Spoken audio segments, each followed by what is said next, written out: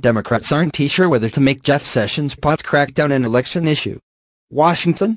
Leading Democrats blasted Attorney General Jeff Sessions' Thursday announcement that he would open the door to a federal crackdown on states that have decriminalized forms of marijuana use.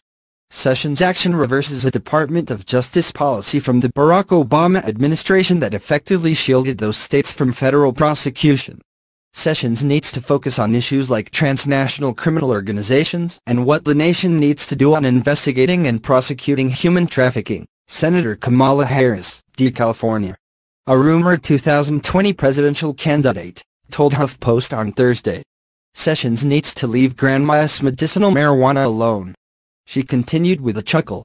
Senator Mark Warner, D. Virginia, a centrist, declared that the move would seem to be the absolute opposite direction of where the country is headed, and one more example of this administration being completely out of step with where both Americans are headed and, for that matter, Democratic and Republican state legislatures.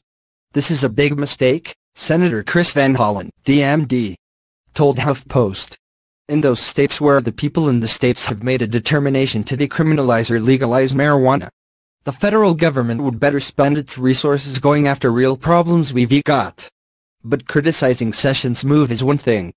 Turning his marijuana crackdown into an election-year political cudgel? In stump speeches, campaign literature and ads, is something else entirely.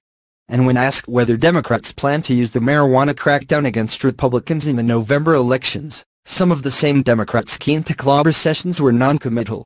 It's way too early to predict that, Warner said.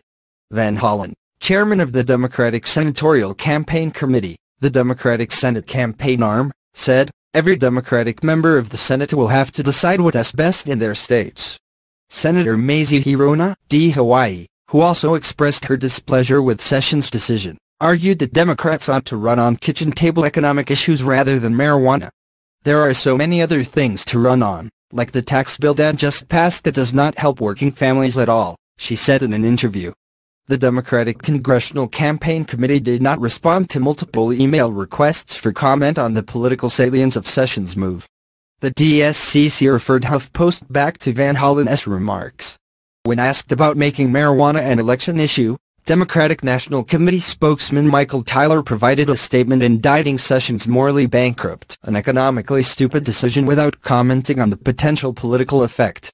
Part of the challenge for Democrats who might want to turn Sessions' move into a partisan issue is that so many of their Republican colleagues responded with similar outrage. Lawmakers from states that have legalized the drug, including Senators Cory Gardner, R. Colo, and Lisa Murkowski, R. Alaska, were especially firm in their criticism.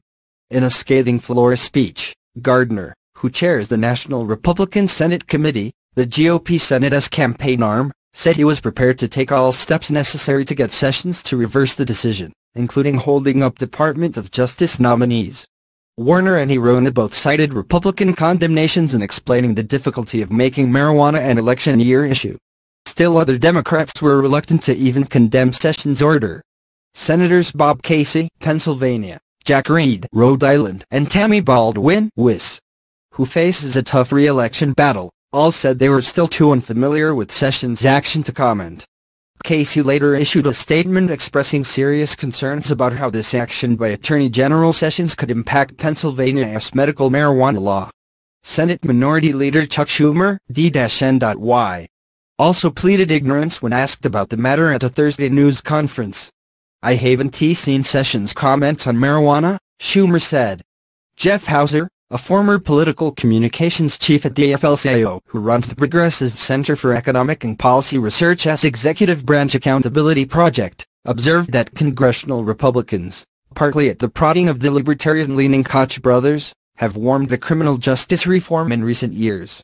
But Democrats would be mistaken to think that they are forfeiting opportunities for bipartisan progress by making an unrepentant drug warrior like Sessions a political liability for Republicans, according to Hauser. If Democrats get elected in part on this platform, that will ultimately make passing a bipartisan reform bill more likely because Republicans will want to put the issue in the past, Hauser said. The way you get Republicans to repudiate hacks like Jeff Sessions is by causing them to pay a political price. At the state level, Democrats appear less hesitant to make marijuana a significant part of their electoral strategy.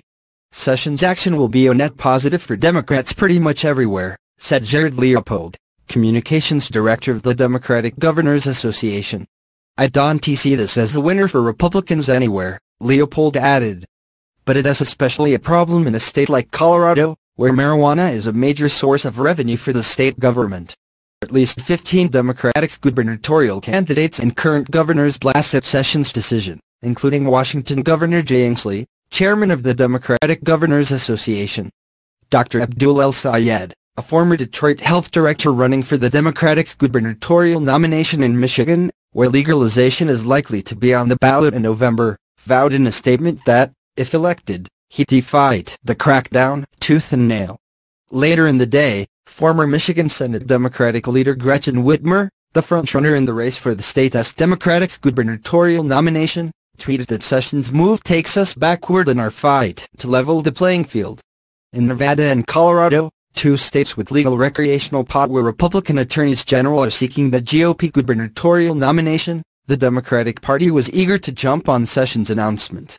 Two Colorado Democrats vying to succeed Democratic Governor John Hickenlooper, Representative Jared Polis and former Colorado Treasurer Kerry Kennedy, delivered stinging rebukes of Sessions' decision. Polis slammed Sessions for waging war on local marijuana. Kennedy called it an attack on Colorado voters. By contrast, Colorado Attorney General Cynthia Kaufman, a Republican who is running against Polis and Kennedy, reaffirmed her commitment to defending the Colorado law but declined to criticize Sessions' decision. Kaufman noted that it would still be up to federal prosecutors' discretion and consequently admonished residents to not freak out. Nevada Democratic Party spokeswoman Helen Keller called on state Republicans, including Attorney General Adam Laxalt, to clearly and firmly commit to standing up against any meddlesome attempt by the Trump administration to infringe upon our state's right to grow our economy as our voters see fit. Nevada Democratic gubernatorial candidate Steve Sisolak announced the move as well, declaring, "We cannot and will not stand for this or any threat by the Trump administration to undo progress in Nevada." But Laxalt, one of Sisolak's opponents, merely offered a statement highlighting his past willingness